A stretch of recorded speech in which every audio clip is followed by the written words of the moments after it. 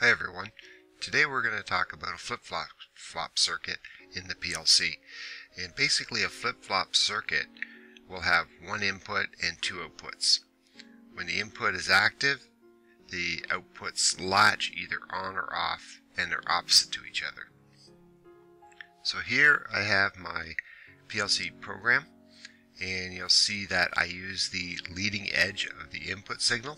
And what that does is it'll put for one scan the input will be on, and then I go through the if the output 2 is on, then it will set output 1. If output 2 is off, it will reset 1.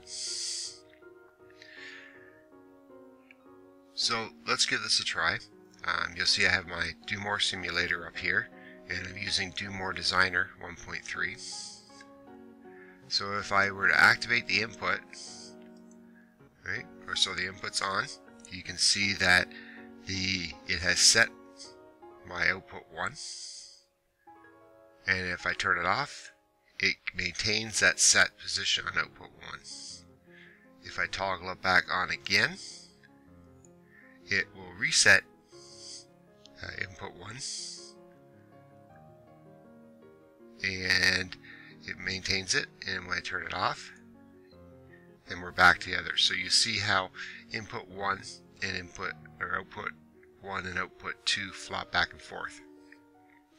It's interesting to note that sometimes it would be easy if you take the flip-flop and you just use the same conditions, the output conditions, to set it and reset it. However, this will not work because the PLC, what it will do is within that same scan, it will either set and reset depending on what you have these conditions for. So it really must be on the conditions for the second output here that you use in order to fire.